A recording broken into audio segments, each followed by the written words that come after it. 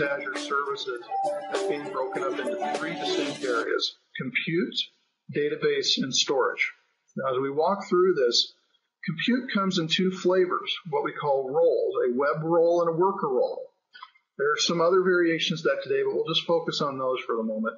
A web role is really a virtual machine for hosting IIS-based applications. So for those of you that may be from an Apache world, IIS is really just our version of Apache. It's a web server that I can throw applications into. The web roles come with that particular application server already configured and up and running. All we have to do is have our apps installed into it. The worker role is, for all intents and purposes, it's a VM for everything else. So if you, say, really wanted to run Apache in Windows Azure or some kind of JVM, you could probably use a worker role to do that. There's not already a web application server up and running, so you can install your own, take off and run with it. But what's important about these two things, and something that really differentiates them from the world most of us are operating in, is these particular roles or VMs are stateless, meaning that if something goes wrong and one of them has to be restarted, it reverts back to its original state. And I know some of you may be going, now wait a minute, why would that be a good thing? You have to remember we're trying to build systems that scale out near infinitely, okay? And when we do that, trying to persist state information on all those machines can become a really high burden. So we want to start thinking about architecting our applications so they're not nearly as dependent on having that real-time state information close to them. If you think in terms of a web application, you have session state that you'll have to manage, but the application itself really isn't too concerned about things. It might have some local caching going on, but it's persisting the state of any operations it's doing in a back-end database system. So it really doesn't affect a web server much at all in reality, but it's an important piece to keep track of. The next piece we'll move on to is the databases, which in the Windows Azure world really refer to a relational database system such as SQL Server or its cloud counterpart SQL Azure. SQL Azure is just like SQL Server, probably 90%. There's some nice blog posts out there. You can go to see the differences, but it's still really a T-SQL-based database system. It just has a few limitations that we don't have on-prem. The next area up is storage. Storage differs from databases in the fact that it's not intended to be a relational database store. Now, these three storage systems we have over here, blobs, queues, and tables, can be used to create relational systems, but they're not inherently designed to support things like a relational SQL query that we're used to. They're intended to give us a high degree of scalability. Now, the way they do this is by highly specialized duties and different internal structures. We won't get completely down into this, but we will talk briefly through what the high-level parts are here. The first is blob storage. You really need to think of blob storage as a filing cabinet, or in more traditional development terms, maybe a network file share. At the top level of a blob, I have a container, and inside that container, I can put files, and you'll even see that the file names can contain paths that look just like a directory structure when I'm sitting with a folder structure in the network file share on premise. So it gives us just a holding block that we can put anything in. It's literally the junk drawer of our kitchens brought to the cloud so we can put anything we need in it. The next step are our queues. For those of you that are not familiar with queuing systems, it's really just a simple mechanism for exchanging messages. I can put a message in one side of a queue, and somebody will read it out of the other. It includes basic queuing semantics, like being able to control how many people can read a message. In this case, only one at a time can read it. It then has an exclusive lock on it. You can operate on that message, and let's say something fails. If you forget to renew the lock, it'll become visible again to somebody else. Or when you're finished processing, you just delete it. So it gives you a decoupling mechanism between two different worker processes. So if somebody's uploading, say, a file, and you want to convert that file over to a thumbnail when it's done, you could have the uploading process put a message into the queue saying, okay, somebody needs to create the thumbnail, and when they're done, they could put a message in another queue back to you saying we finished it. And it really gives you a sense of a temporal decoupling, which can become really useful when you get into circumstances of high load and you want to start balancing things and spreading the load around. And lastly, we have tables. Now, you really need to think of these like an Excel spreadsheet.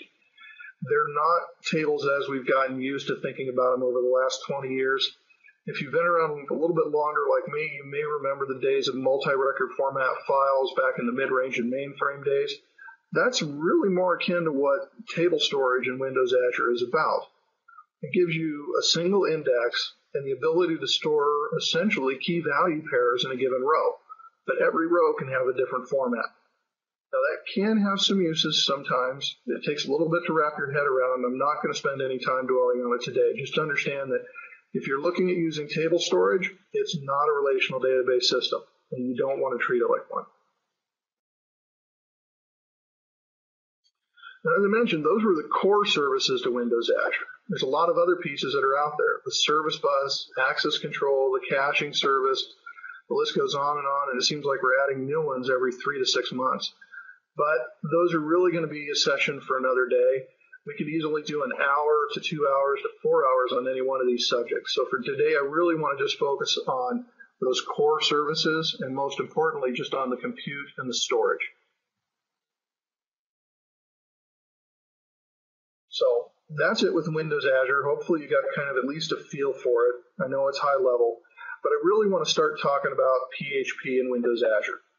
Now, Microsoft and open source have never had the friendliest of relationships, but with the Windows Azure platform, they really focused on trying to change that.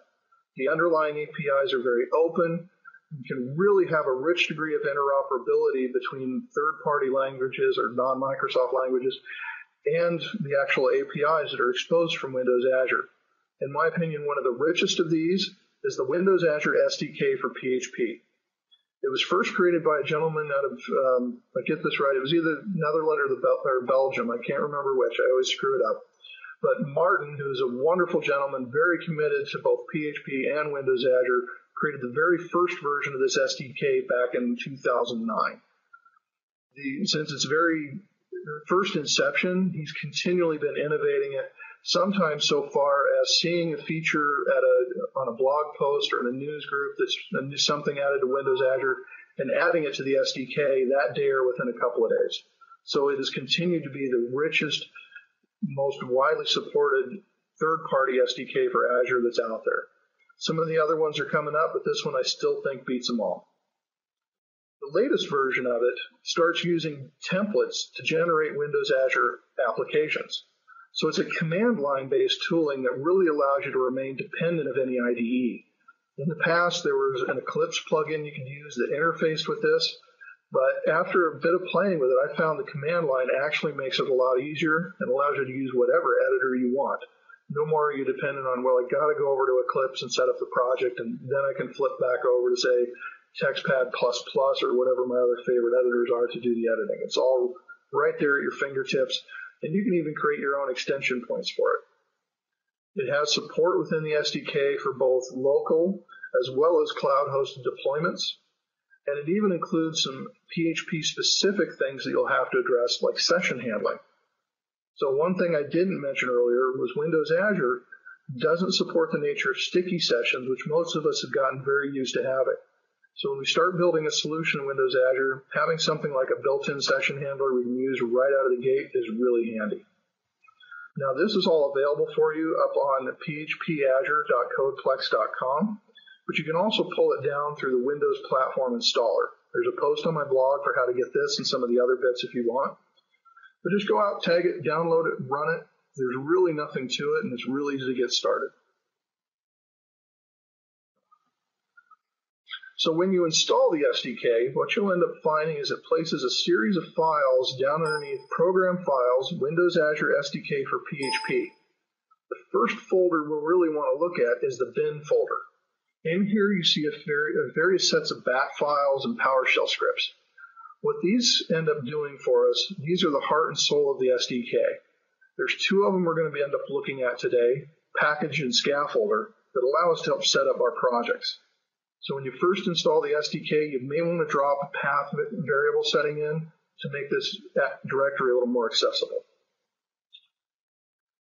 The next one we're going to look at is underneath that same directory, there'll be a library/Microsoft/Windows Azure folder. Now in here is all the custom PHP scripts that are going to allow us to consume Windows Azure resources more easily. We'll walk in through this a little bit more depth, but you can see in here we've got some things like our session handler, a storage include file, even some role environment stuff so we can understand what's going on in Windows Azure. By simply including these and bringing them into our project, we gain the richness of Windows Azure added to a PHP app with no real additional work.